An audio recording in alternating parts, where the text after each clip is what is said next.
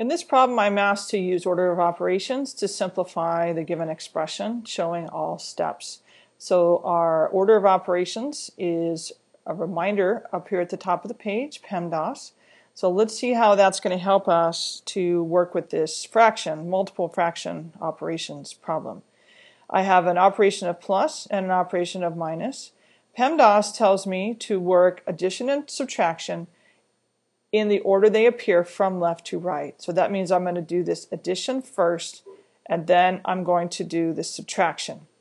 So when I look at my fractions here, I've got three different denominators, 8, 4, and 5. If I get a common denominator for 8, 4, and 5, I'm going to start by looking at 4 and 5. The common denominator there would be 20. Now 8 will not divide into 20, but 8 will divide into 40, and 20 will divide into 40. So I'm going to use a common denominator of 40, and as it turns out, that is also the lowest common denominator. There's no smaller number that 8, 4, and 5 will all divide into evenly.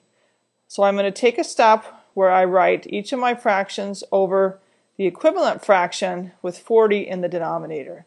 And I'm going to go ahead and convert all of these, and then you'll see how the order of operations will come in.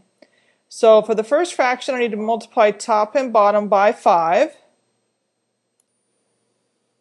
which gives me 8 times 5 in the denominator and 5 times 5 in the numerator.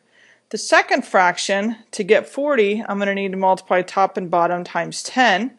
So I have 4 times 10 in the bottom, 3 times 10 in the top. The third fraction, I'm going to need to multiply 5 times 8 on the bottom and 4 times 8 on the top. So let's see what the results are from each of these multiplications.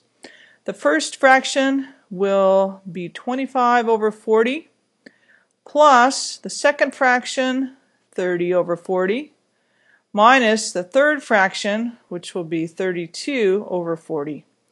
Now I'm going to use my order of operations, combine the first two fractions. So I'm going to get 55 over 40 minus 32 over 40. Now I have a subtraction with like denominators. The result of this subtraction will be 23 over 40. There are no common factors between 23 and 40.